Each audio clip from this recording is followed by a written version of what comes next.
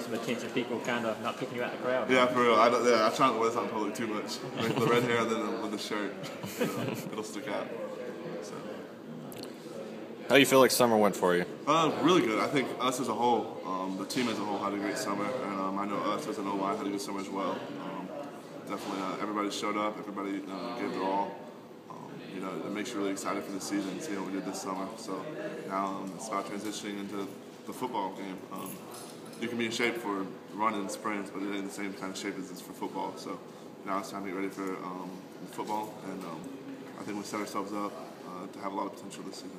You said your goal was to kind of get a little stronger than last year. Do you feel like you did that? Yeah, I definitely did. I worked out with Coach Tereskinsky and Coach T and his platform with the guys, and I feel like I definitely got a lot stronger between come from the time where I got cleared from my injury to throughout the summer. I think I definitely made a good stride with my strength. Still got a long ways to go, but I think I made a decent stride.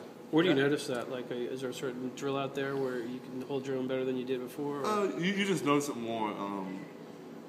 That's a good question. You just notice it more like when you're going against the defense, guys like Garrison Smith, guys that, last year when I was coming out here first day, I was a little more timid. I think one of the big thing now is I know how to use, the stuff that we use in the weight room. There's a reason behind the stuff we do, and I see it now, and use the strength and being quicker and stuff. So I think I see it more, being able to hold my own a little bit more compared to this time last year and stuff. It's definitely a lot, don't want to say easier, but I mean, it's definitely not as hard as it was last year. I feel a lot more comfortable coming in.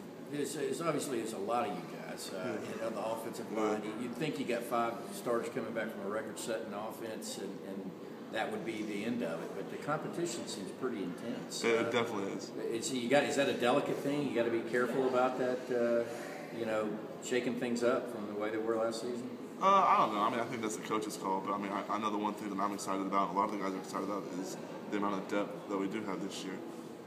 We got numerous guys who can line up and start here and at multiple other schools. So that's definitely something to be excited about. And I think it's a great thing because it pushes us.